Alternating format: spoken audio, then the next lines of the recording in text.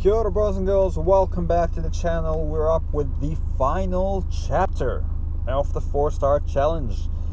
For this month it's Uncollected Quest. We have an aspect of evolution line, we have a heal block, burst line, and we have vigor. Vigor is probably the easiest to deal with. We're going to take that line. We have brought in the Holy Trinity, or the Unholy Trinity, however you want to call it, with Void and with MCOC. You might ask, why MCOC? What you don't know is that MCOC, or what you may know, is that MCOC can reverse heals with his SP1, even through a block, which comes in very, very handy on this line, which Vigor, they regain like 20 or 50% of their lives, if you have a look there, every like 25 seconds or something. I don't know, it's like a certain proportion of your life every so often. Now if we time the SP1 with that region, we can reverse a lot of that region, and so as you can see, they'll regain some of it back, but we'll actually be able to gain on them, as opposed to, you know, we hit them, and then they heal back to full life. So that makes this line a little bit easier. Of course, if you're running like 5-star rank 4s, you might not even have to worry about that, because you can probably out damage stuff. But if you're running 4 stars, his MCOC's SP1 is very, very handy. You can see there, as soon as he starts regening, we throw the SP1, that drains him, and he's gone. So that makes that fight pretty easy. We move on to the next one. We move on to Hulk. Now you might ask, oh, why don't you just use Archangel to heal block? But on this line there's a lot of people, like Hulk for example, he's poison immune, so Archangel will work for some, but he won't work for others. If you have the ultimate person for this line would be Warlock, to be fair, because Warlock will just completely block the heal the whole time. So we'll throw the SP1 here, we'll actually use that region against him, and yeah, that's fine.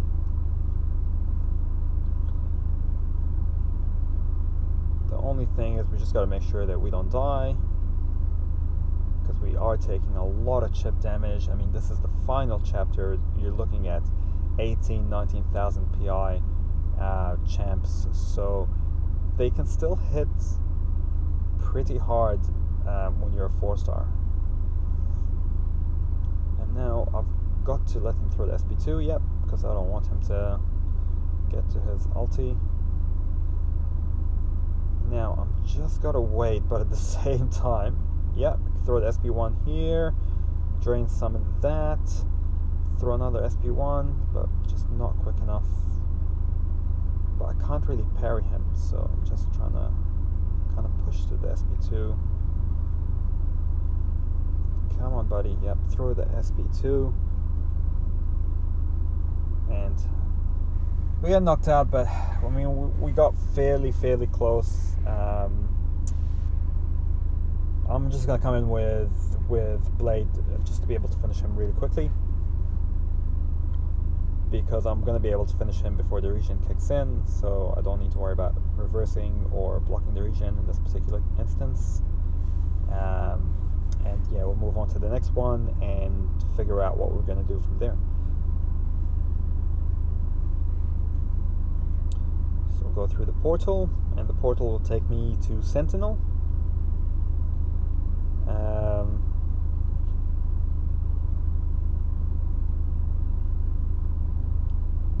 He is a villain. I do have danger sense, so I'm gonna try to go in with Blade and use my danger sense against him.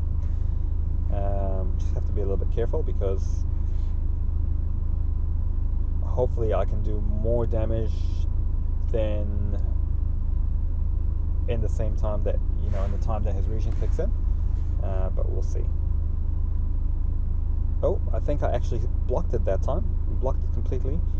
Unfortunately, I then threw an SP1 when I was supposed to throw an SP2. That's okay.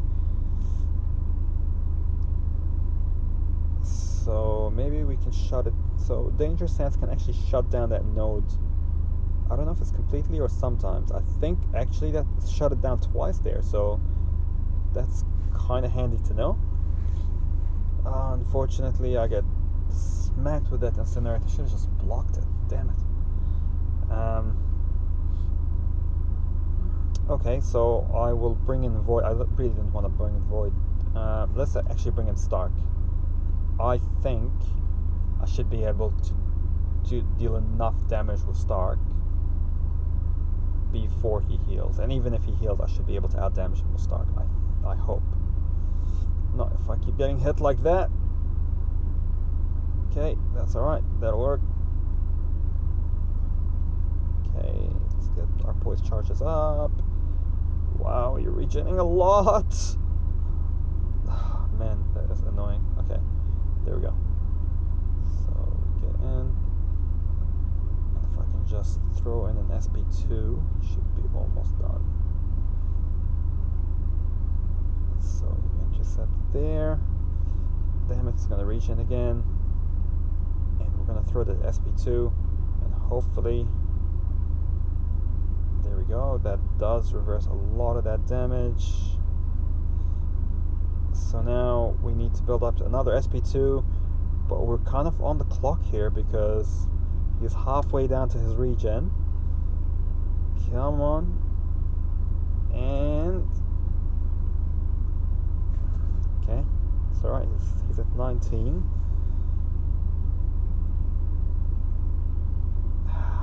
He's almost there, come on, there we go. Throw the SP2 before the regen! Before the regen! Oh, it's so close. Oh my god, that was so okay, that's not how we envisioned that. We just envisioned to go in with Blade and kind of ruin him, but I guess that's alright, that kind of works. So now we're up against Omega Red. Obviously we can kind of, if we're very aggressive, we can out damage the regen. So I'm gonna go with Stark again, and we have class advantage, but I have to be quite careful here. I also need to build up my my poise charges and make sure that I don't stand too close to him so he doesn't degen me. But pretty easy to evade, and I can deal a lot of crit damage. That's fine that he's back at 100.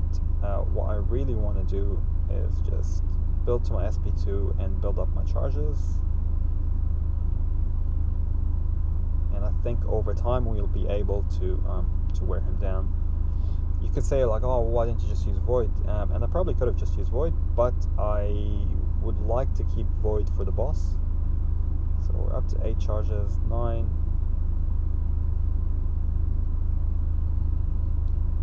And now we might be able to throw it to SP2 with Taunt.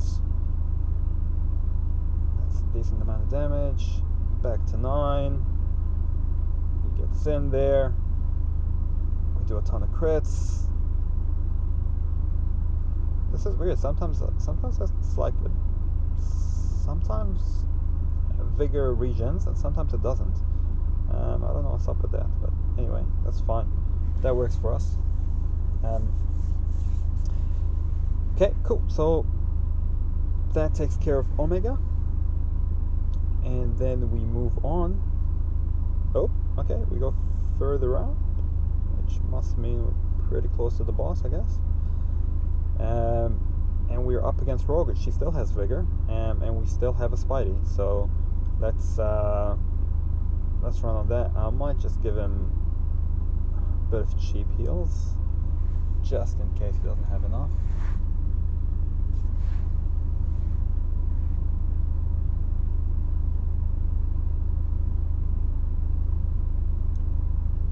So okay, that's working there.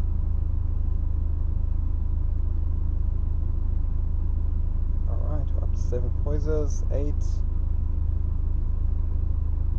9, 10, and now I just want to push her to her SP1. There we go. Alright, here's an opening. If she strokes SP1, that would be also great. That's okay, we can push her to her SP2 though, we don't mind. SP1 opens up. Here we go. You want to throw another one? Nope. Okay, no problem. Oh no! So a little bit rusty there, but that is okay. We'll just use a Void for this one, I guess. We'll just power through with Void and see what we can do. The good thing with Void is obviously you can reverse the heal, so that you're really well placed against that node, because you're taking advantage of their heal and reversing it, so they're just killing themselves. Now, if I had allowed myself to bring in 5 stars, I could have brought in a double Void, and if I had more room in my team, I probably could have brought in 3-star Void. But again, he takes a lot of chip damage, so I was hoping that I could balance it out. But yeah, the thing is, I'm only playing with 4 stars. I'm only bring 1 Void, which is my maxed out 4-star Void. Now I have the 2 Petrify buffs on her, debuffs on her, so now she has minus 100% regen, so she should not be regening off the node anymore. As you can see, it's minus 100, and if we can get another Petrify buff, there we go. Now it's going to be minus 150. So now the next time the gray gets zeroed and she regens, now minus 200, she is going to die a quick, miserable death. But I might kill her before that even, because Void is just badass.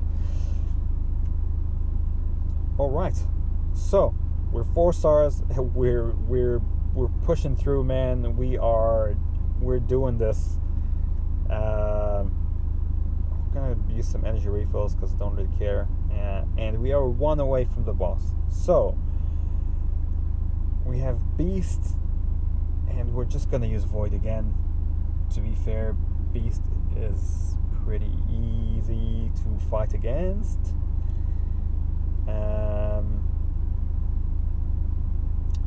And while he shrugs off debuffs pretty quickly, Void's ones are not really like the same kind of debuffs. Like, you can't shrug them off. They're kind of like, I don't know, you can call them like a passive debuffs, I guess.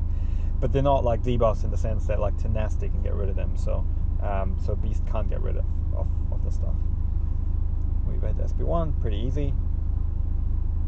And what we want to do is we want to keep as much life as possible, because we're going to need Void for the boss. Okay, that's kind of the main thing.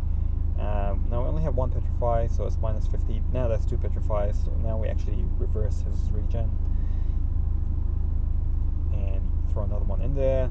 Okay, cool. So we're 1 away from Fear the Void. Dance away from that one. Fear the Void is on him. We'll keep pushing through. Now it's minus 150. Maybe I can get it to minus 200. Yep, minus 200. So the next lot of regen is going to really hurt him. Look at that, minus 3,000 a tick. Boom, there you go. Man, you gotta love Void for these nodes, eh? Absolute champion. Right, so now we go to the final boss, and the final boss is Mephisto. 38,000 PI Mephisto, with immune to ability accuracy reduction. He starts with an extra soul, incinerates, 40% more effective, and he's got this footloose node. So the most annoying there are 2 annoying things about Mephisto. The most annoying thing about Mephisto is the incinerate damage, right? The incinerate damage is really, really annoying, and it allows him to power gain when he's incinerating around you. That's number 1. Number 2 is when you're like, oh, okay, cool, I finally almost got him down. He has a regen. He regens all his souls at 30%. So now with 4 souls, he will regen almost basically to full life, right? So then you have to start the fight again. So it can be really, really difficult. So what we want to do is use Void, because Void is the perfect counter to Mephisto. I mean, Blade's pretty good too. You can get pretty far with Blade, but you can get you're better with Void. Void is Incinerate immune, so he can sit here in the Aura of Incineration all day long and not take damage. He can reverse that heal, so he can actually stop that regen at 30%. But not only that, he can actually also stop the power gain from the Aura of Incineration once you're above 2 petrifies, right? So that helps sometimes, because sometimes you can sit in the Aura of Incineration and actually drain Mephisto's power instead of pushing him to his SP3. So that works really well. Now, at the moment, we're just kind of cycling through our debuffs, kind of playing that along that whole line of reversal. We're at minus 150.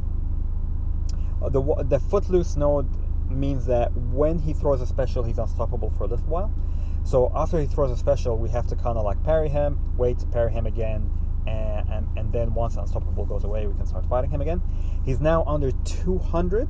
Now I want to get him under 30. Yep, there we go. Before my other Fear of the Void runs out. So now we've completely zeroed out his regen. He's used up all his souls. He's used a special, so now he's got 7 seconds of unstoppable and evade. We parry again, we get in there, we throw in the SP. Doesn't really matter too much about the regen now, but you know, with Void, this fight is can be pretty simple. The things you have to beware of is reversing the regen before you get down to 30%, and also just after his special, don't go straight in because he's got unstoppable and he has an evade. So you just got to parry twice, and then you can go in once the green and the yellow nodes are gone. Hopefully this helped you out, guys. Hopefully you liked this video. If you did, like, subscribe, leave a comment, and as always, we'll see you in the next one. Kakitiano, bros and girls.